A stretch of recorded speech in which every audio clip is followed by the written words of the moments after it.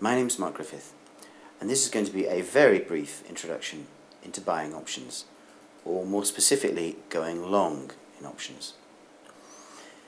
There are two main things to understand. First of all, with most kinds of trade, going long and going short are symmetrical. If you go long of 5 apples, it means you have 5 apples. If you go short of 5 apples, it means you have minus 5 apples. That is, you've sold some and you haven't yet obtained them. With options it's different. Going short of options is very dangerous and is what's called becoming a writer. And going long of options is very safe and is like buying an insurance premium.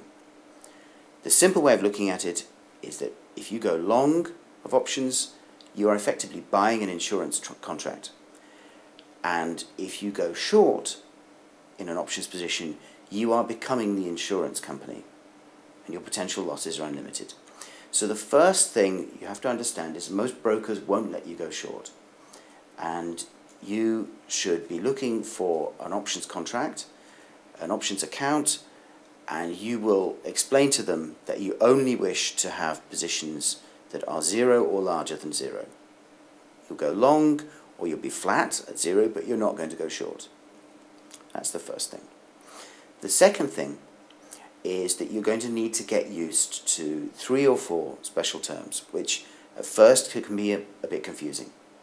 You have to keep in mind whether you're buying an option to sell or buying an option to buy something else at a certain price at a future date. So there's quite a few things to keep in your mind. If you buy a contract to buy, this is called a call. And if you buy a contract to sell, this is called a put. The price that you're building into the contract is called the strike price.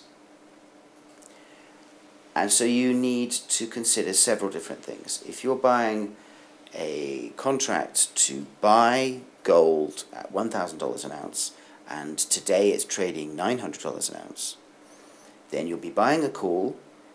It will be relatively cheap because it's more expensive than the market, and it will have a date attached to it, like next Christmas. And there'll be 4 prices. The $1,000 is the strike price. The call decides whether you're buying the right to buy. In this case it's a buy, not sell, which would be a put. The date is, as I suggested, next Christmas. And then, of course, the option itself has a price. So you're going to have to get used to these terms and try not to get confused. Look at some prices, look at how options trade, and try to get used to the idea that you have a separate strike price and a price for the option that you're buying. And just get used to how they work. So just to go over that again, a call is an option to buy, a put is an option to sell. Those options will have written into them a strike price, which is the price you're buying and selling at, and there'll be a future date. And the options themselves will have a price.